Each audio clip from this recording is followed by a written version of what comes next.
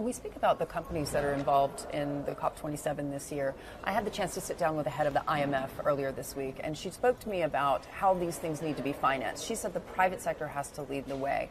As a business, though, what do you need to hear from policymakers? We need a policy to be a frame looking at the future.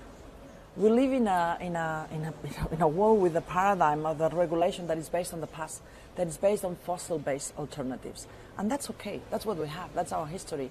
But that hinders the speed of penetration of what is already available in a way which creates no value for anybody. Let me give you a couple of examples. If you look at agricultural, it takes, in US, 2 years to certify and to get registered a bio-based solution that enhances the yield and replaces fertilizers and pesticides. In Europe, it takes 7 years. Why?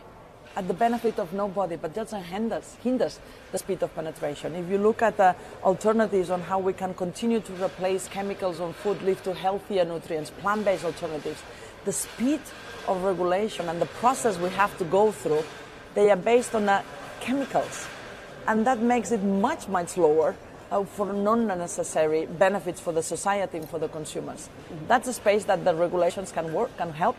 We also embrace our responsibility to help. It needs to be a dialogue, right? It needs to be also the private sector stepping up. That's one of the reasons we're here, and bringing the voice of what is possible. And another area that I believe is extremely important is that we start subsidizing the future. Only stop subsidizing fossil-based alternatives. Only stop using subsidies from the citizens to subsidize the past. Only rechannel that energy.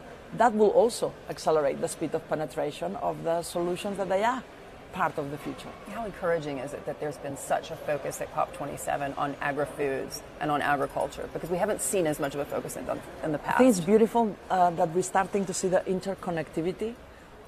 Yes, we all live, we want a healthy planet, and of course CO2 emissions and the reduction of that and the path to carbon neutrality is critical, but it's the whole ecosystem, the one that needs to be, from an end-to-end, take it in consideration. Biodiversity, agricultural, regenerative agriculture needs to be a strong component of that.